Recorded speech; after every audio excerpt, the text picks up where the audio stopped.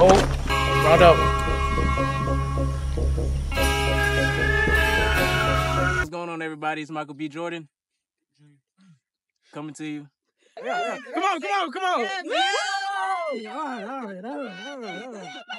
What's up, everybody? My name is Brandon Hill. I played the character Big Man, and my experience, it was good. It was awesome. It was a learning experience, being on set with the cast, with the amazing cast. They gave me something to work with.